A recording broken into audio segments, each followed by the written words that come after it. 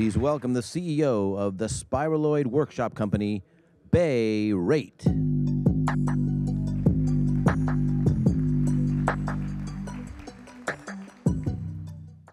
So, I have the dream job of every 14-year-old. Throughout my career, I've been involved in making some very popular movies, games, comics, and tools. Most notably, I worked on Gollum's facial animation system for The Lord of the Rings, the Source Filmmaker, and a bunch of Valve games. But my real love has always been comics. So we started a studio where we're creating VR graphic novels. These are built from the ground up to be experienced in VR. While I've always been dazzled by VFX and movies, they always felt like they raced by way too fast. I can't really pause and stop and savor it. But with a comic, I can stop to linger on that favorite moment and really fall in love with it. There's something really personal about this. It feels like the creator is sort of reaching through the comic book itself to give me a little piece of personal creative inspiration.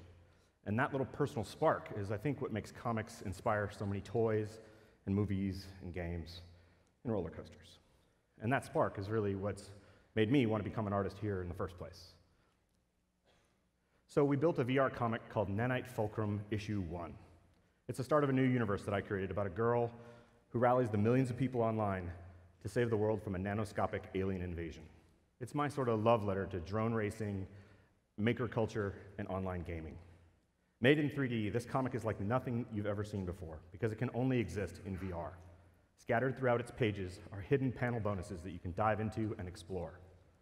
It's part graphic novel, part minigame, part treasure hunt. Let me show you what it looks like.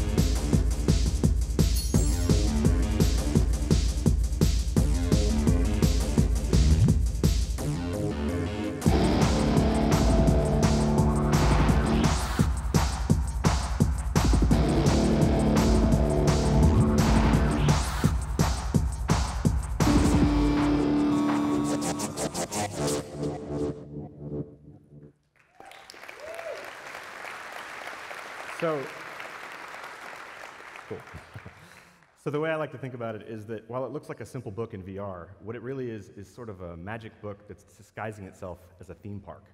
The bonus panels are really entry points into the universe, almost like a menu. It means that with a VR comic, you can shift from merely being a passive reader to becoming an active participant. You can dive in, find cool artwork, play games, watch movies, and eventually use tools to expand the universe yourself with other fans. So now you can get even closer to your favorite comic book moments in 3D, seeing it from different angles, interacting, and even playing inside the panel. Here's an example of what I mean. Inside the last page, there's a bonus where you get to play as the bad guys in the finale of the story of Issue 1. The panel is a mini-game where you can catch bullets with lightning to create a monofilament and create a vortex of wreckage. The whole time, you're surrounded by the exact same 3D art that's used to actually make the comic book. It's my take that the maturity of 3D tools and VR have created sort of a perfect storm that's made it possible for a new cross-media art form to emerge. As a personal creator of movies, games, and comics, it's really mind-blowing for me to think about all the cool experiences that I can build inside of the panels of a VR graphic novel. These days at the Spiraloid workshop, there's a lot of mischievous laughter as we figure out weird, cool experiments and little blasts of awesome that we can hide inside the panels for people to discover inside of Issue 2. We're very excited about VR comics, and we think that they're going to become the new outer shell for tomorrow's pop culture hit franchises. Nanite Fulcrum Issue 1 is available now on Oculus. You can see it downstairs. Come dive in. We'll see you in the panels. Please welcome Developer Platforms Product Manager from Google, Nathan Martz.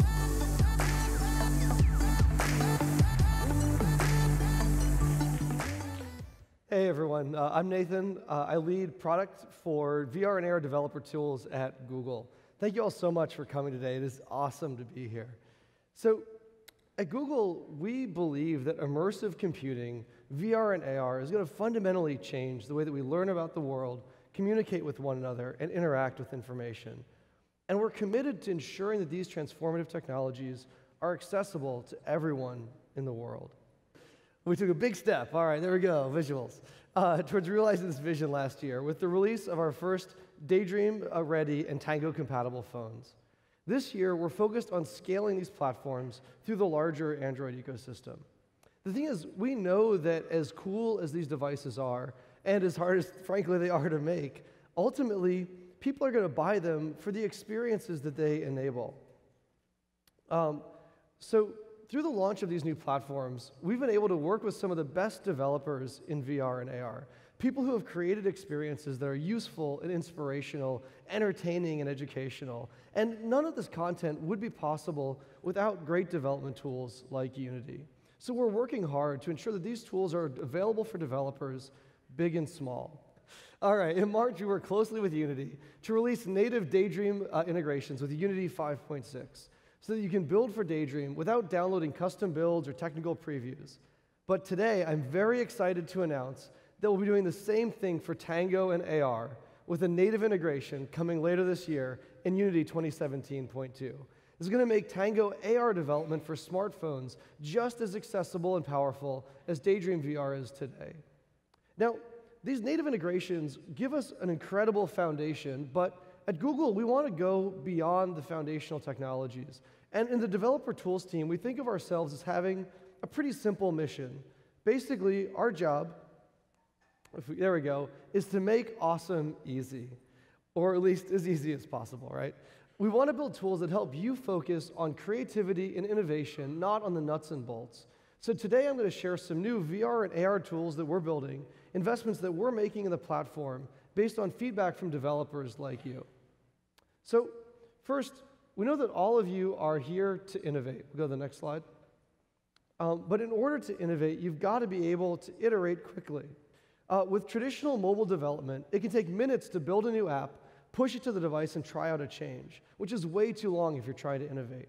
So that's why we're creating Instant Preview. It's a new solution integrated into both the editor and the hardware, allowing you to make a change and see it on device in seconds, not minutes.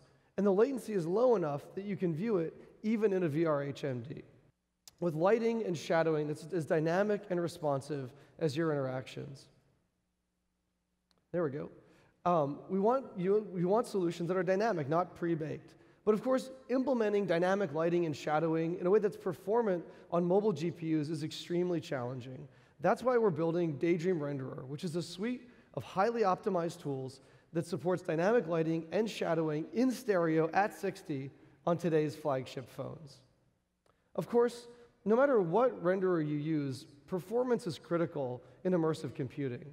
But to optimize your application, you have to understand what the hardware is doing under the hood. So today, we're announcing two new introspection tools. The first is called PerfHUD, which gives you real-time hardware stats at a glance in and out of VR. And Gapid, which is a tool that lets you do deep GPU profiling and static analysis on your PC. Now, lastly, we understand that excellence in immersive computing isn't just about the nuts and bolts. It's about the interactions that you're creating, right? The best practices that underline the experience. If we can go to the next slide, thank you. So we've spent a lot of this last year working with our developers, learning about what works and what doesn't work in VR and AR. We want to share these learnings with the entire developer community. So today we're announcing a brand new initiative called Daydream Elements. It's a modular, open source application that contains focused examples of best practices with code that's fully open, modular, and ready to drop into your own games and applications. So everything that you've heard about is coming very soon with Instant Preview, Daydream Renderer, and Daydream Elements out later this month, with Gapid and PerfHUD following close behind this summer. You'll hear more from us on our blogs and social media when these are actually available, but it's coming very soon.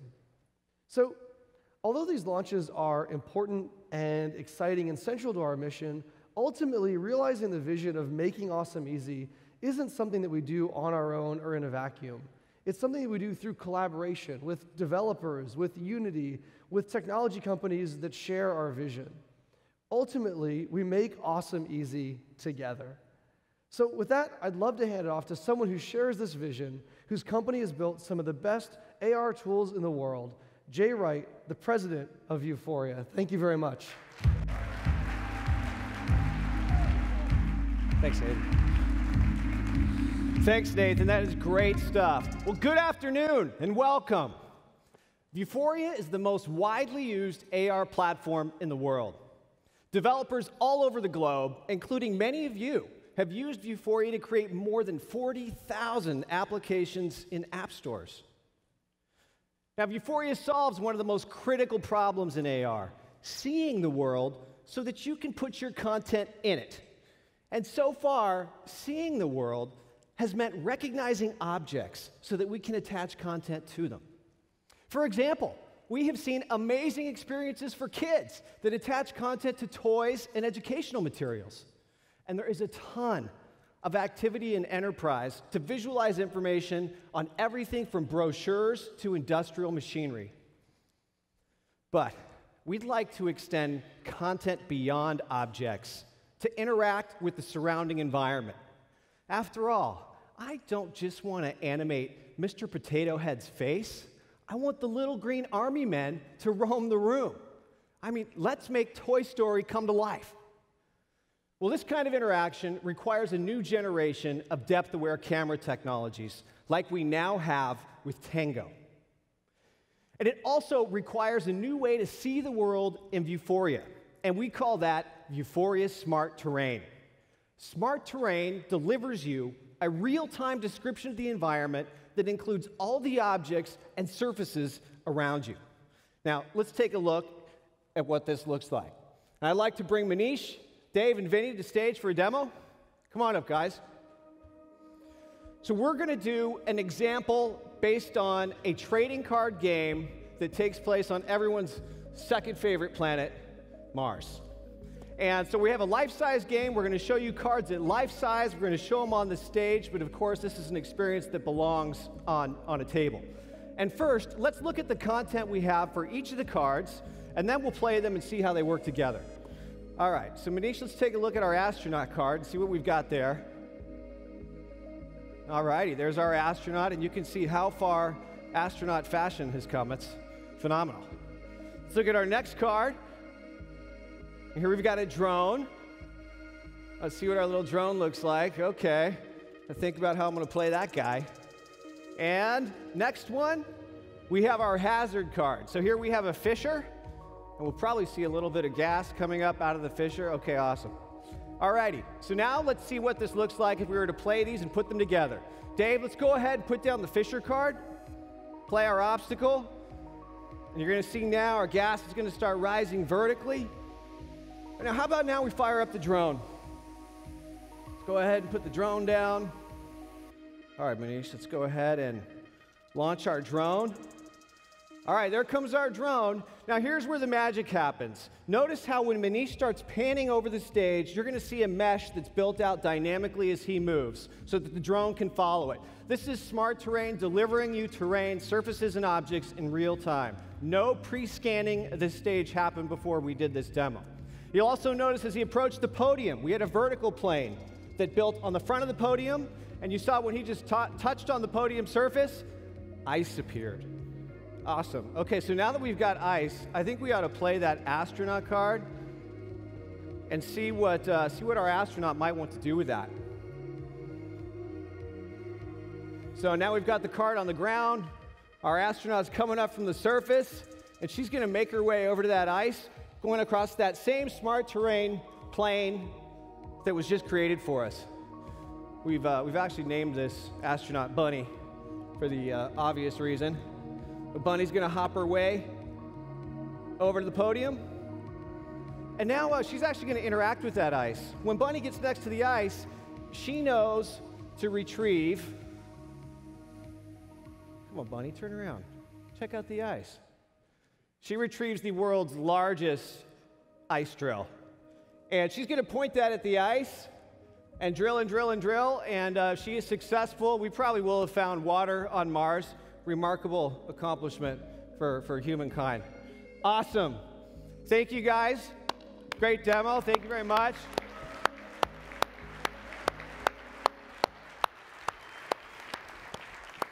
So we hope you've given you just a glimpse of what's possible when your content can go beyond objects and interact with the surrounding environment. We're giving you the creative freedom to build the next generation of AR experiences that, frankly, we have only begun to imagine. Now, we're also going to give you some great content. This demo is not just a demo for today's presentation. You're actually looking at the new Vuforia sample app that will ship with Unity 2017.2 when Vuforia is integrated in Unity. And if you have not started with Vuforia and Unity yet, you can get started today at developer.vuforia.com. So finally, I'd like to thank all of you for the amazing work that you continue to do with Vuforia, and I'd like to thank our friends at Unity and Google, and of course, the entire Vuforia team for all the hard work that makes this possible. Thank you very much.